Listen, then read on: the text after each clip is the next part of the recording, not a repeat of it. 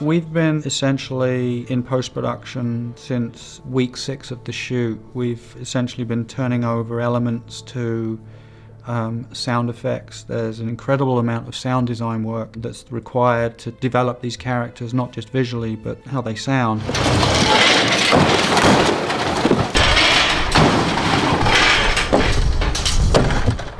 That's been going on for several months now, and we've been turning over materials to John Williams. And we start scoring the beginning of May, and the dubbing process will continue for the whole month of May, right up to the last minute.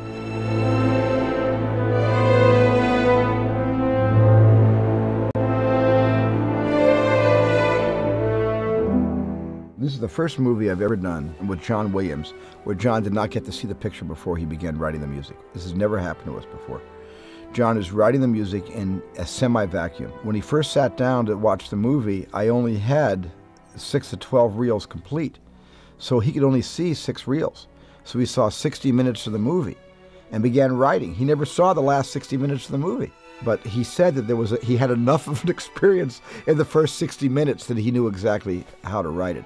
But I'll be absolutely blown away when I hear the first note, because I have no preconceptions of what the music's going to be like. Except John keeps reassuring me it's going to be really different than anything he's done before. It is true that Steven's other space epics are all very warm and welcoming in terms of the visitors. That really is a change for him, to go on War of the Worlds, where you have these machines coming that bring the aliens here that are so destructive. An interesting deviation for Steven. And so it creates a different musical opportunity and a different role for the orchestra and for the music. And there are a few sections in there, a few cuts to the alien machines, where the orchestra does a grand gesture of the classic monster film.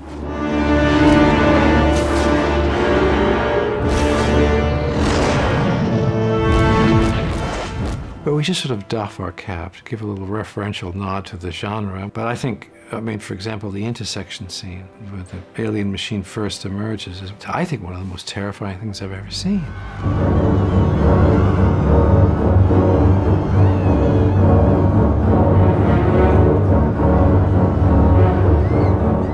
And especially where we first have the bodies being evaporated, I guess you could say, by the strike of the aliens.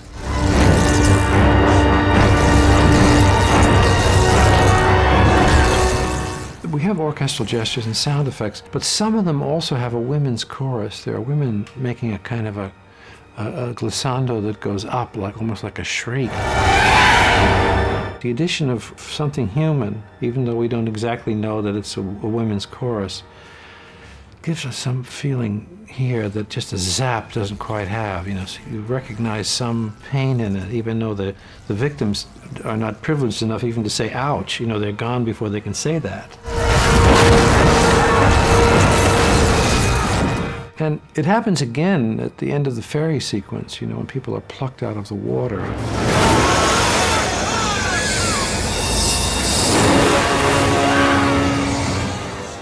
Again, the orchestra and percussion will do effects, but for one or two of them, we have also the women. Humanizing the experience, so to speak. Maybe you'll be okay. Maybe you'll get lucky and they'll train you as their pet. Feed you, train you how to do tricks. You shut up and listen! There are some male voices in some sections of the basement, because we have some very interesting sound effects for the probe and also for the aliens themselves. But if you dig really deeply into that sound track and music track, there are men singing in that. It's even below the Russian bass. It goes into almost a register of Tibetan monks, which is the lowest kind of pitch that our bodies are able to make. And we have a group of the men doing that very, very softly.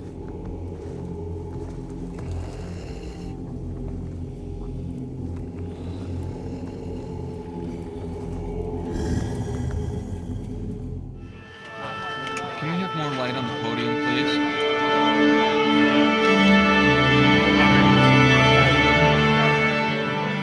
The film begins musically with an electronically assembled group of sounds that I put on paper. I would just write it like you would write an orchestra score, describing what I think the sounds can be. And then we would, with synthesizer, develop those sounds and put it together step by step. Only two places, the beginning, which accompanies the Morgan Freeman narration.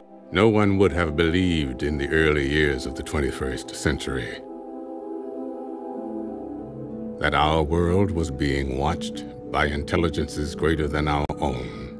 And equally at the end of the film, the end of the Boston street, and the camera proceeds along the limb of, we think, a dead tree. And one of the buds in the tree is alive, and we see that the life is there.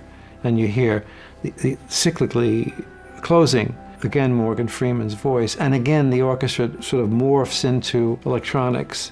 For neither do men live nor die in vain. Get in with us. Get in trouble. I'm not fooling around. I got a busy day ahead of me. Close it.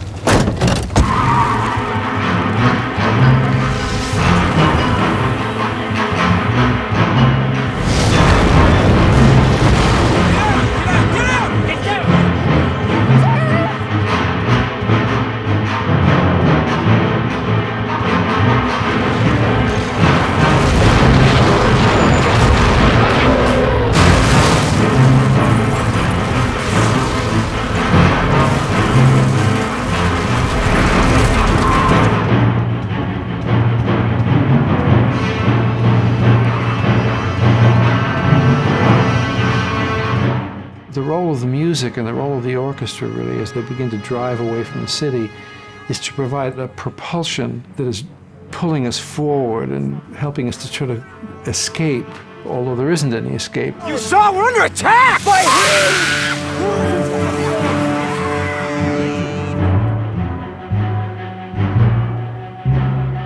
And the orchestra has the same primary function in what is a fantastic scene, I think, the ferry scene.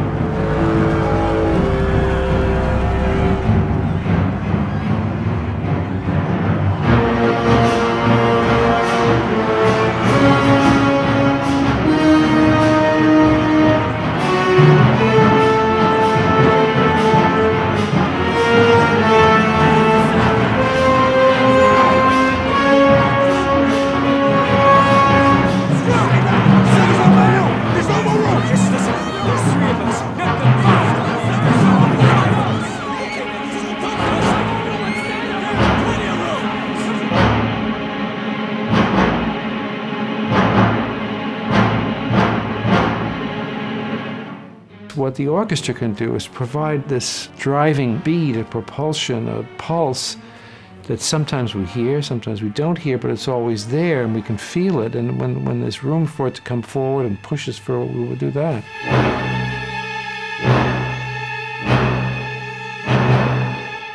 It's probably the most complicated sequence, which could point to the sort of cooperation between editing, in this case Michael Kahn and myself. Steven is always kind of in the middle and hovering between the two.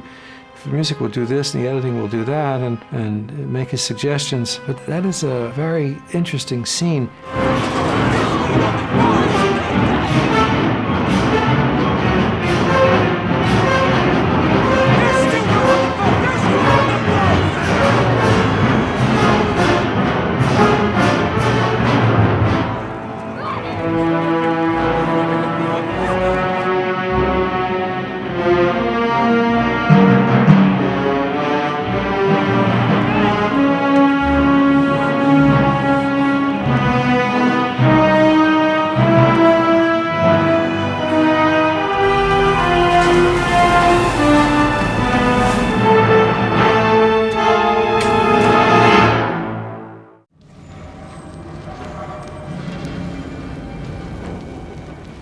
certainly a very memorable image, is when Ray's character comes out of the destroyed house and he sees the crashed plane there. And that music was not intended to be there. That music was part of what I call the epilogue, which comes at the very end of the end credit of the film. And Steven came and he said, you know, the trumpet trio, where the trumpets are playing. Yes, it's the beginning and the middle of that epilogue.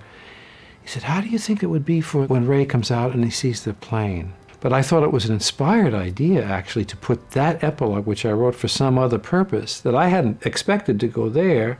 I thought it was a wonderful solution to that moment. It's out here.